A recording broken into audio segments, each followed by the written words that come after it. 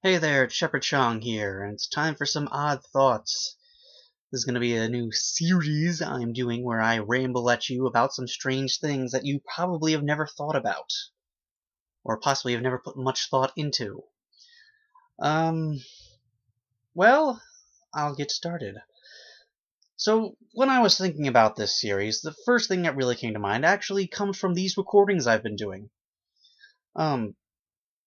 If you've never done audio recordings before, you may never have noticed this, but your voice sounds different to other people than it does to you. These audio recordings I do, the way my voice sounds in the recording, it sounds different from the way I hear my voice when I talk. And this is true of pretty much everyone. Seriously, make an audio recording. Doesn't have to be anything special. Make it a minute long. Most computers nowadays have cameras and built-in microphones and stuff. Open up a sound recorder program, or download Audacity. I'd encourage Audacity. But yeah, just record a line of reading a book, reading a few sentences from a book or something, and then listen back to your recording and hear what your voice sounds like. You'll notice that it sounds different than the way you hear your voice when you talk. So, it's sort of a question of why is that? Basically, the way I understand it is that it's sort of like how you can't smell yourself. That's a really bad example right there.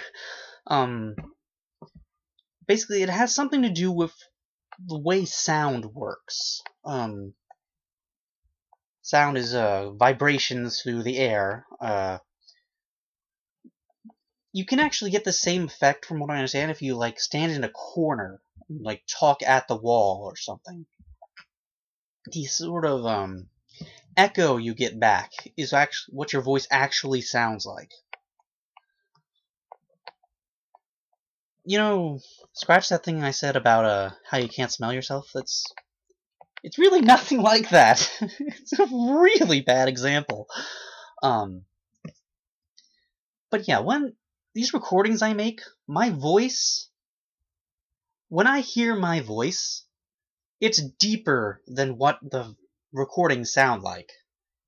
I mean, it's not like I hear myself as James Earl Jones or anything like that. I'm not deluded. It's just like my voice, when I hear it, it's just like 1 octave deeper or something. When I hear my voice in these recordings, I swear I sound like I'm still a teenager. I'm not a teenager. I haven't been for a few years now. But yeah, it's just one of those weird things. You don't think about this kind of thing. Especially if you don't make audio recordings. I've been doing various audio recordings for crap and stuff since probably 2008. Yeah. It's something that's you don't notice. And it is odd. You listening to this, you've probably never noticed this before in your life. Simply because it's not something you think about. You hear your voice, and that is what your voice sounds like. Except it doesn't. That's not a thought that comes into your head very often. Now, for some people it is, for some people it isn't.